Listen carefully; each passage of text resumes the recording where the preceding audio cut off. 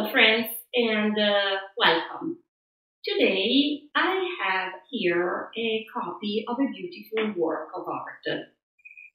It's called La Bella Principessa, or The Beautiful Princess. And this copy of the work of art,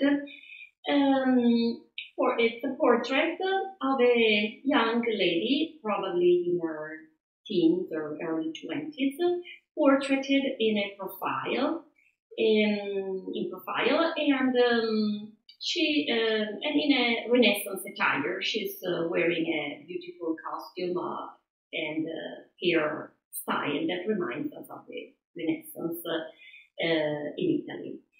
Specifically, this painting can be located in between the very end of the 1400s and the very beginning of the 1500s in Italy, in the northern part of Italy.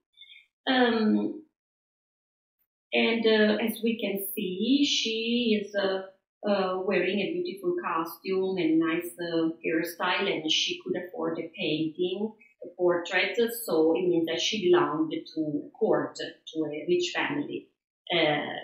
Not everybody could have this beautiful dress and hairstyle at the time, neither afford a portrait done. So we have always to remember to keep perspective in the history and know that what we have and what we see of the history is not always all that it was.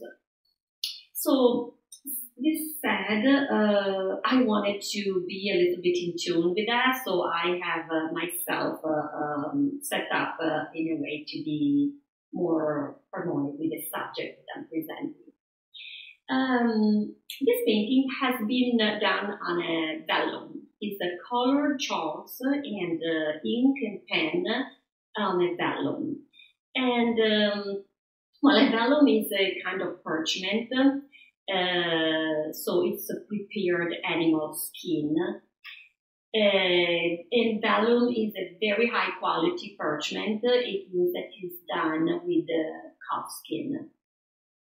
And it's incredible, the beauty of this portrait and how nicely it's been done, just colored chalks and ink and pen on vellum. This work of art has been discovered recently, only in 2009. Was discovered and brought to the eyes of the public in 2009, and it has been attributed to Leonardo da Vinci. Now, this authenticity is disputed. It means that while somebody believes that a work of art has been executed by Leonardo da Vinci in the Renaissance, some others believe it's a forgery, and it means that it has been executed on a vellum and of that period, of the Renaissance period, but it has been done by somebody in later on in the style of Leonardo da Vinci, but maybe in the 1800s or the even 1900s. But mostly it is believed to be authentical and to be a Leonardo da Vinci. Many studies has been done on this work of art, and studies like carbon dating, fingerprints, and the analysis of the style, of the proportions. I have read that the proportion of the rectangle is a square root of 2 rectangle. That was the one used by Leonardo da Vinci. And also there are details like this interlace here on the shoulder that reminds and seems to be the same, actually, this same logo that Leonardo would use for his academy. So this study has been done in the very detail of it, and so today it is considered a Leonardo da Vinci. It's this work of art is preserved in a secret location, maybe in Canada or maybe in Switzerland, and anyway belongs to a private collection. Now, coming to the subject of the portrait, we said that this young lady belongs to some rich family. And in fact, it is believed to be Bianca Sforza, so a member of the Sforza family that was located in the northern part of Italy around Milan. If she is Bianca Sforza, this portrait was commission was done in the occasion of her engagement and marriage with a gentleman of the time, and so she would marry the same year of the portrait, and she would die also the same year.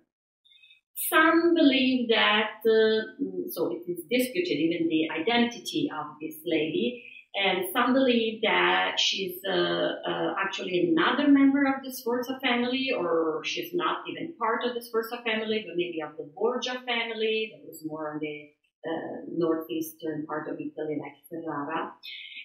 But mainly it is believed to be Bianca Sforza, again, after some studies and art historians that believe that she is Bianca Sforza, at least up to today. So, a Leonardo da Vinci work of art portraiting Bianca Sforza. Now, I will attempt to copy this beautiful work of art, but I will not use color chalks and ink on vellum, of course. I will just use canvas and oil paint on canvas. So, and I will probably reinterpret some parts. I'm not sure I will be able to go into the very detail of it.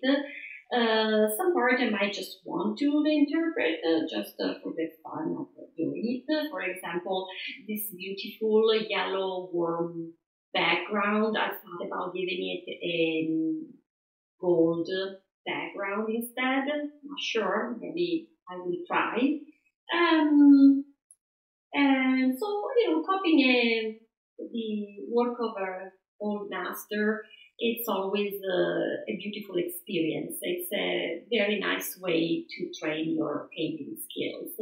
And hopefully at the end you will find in your hands a beautiful painting that you can enjoy. Let's see.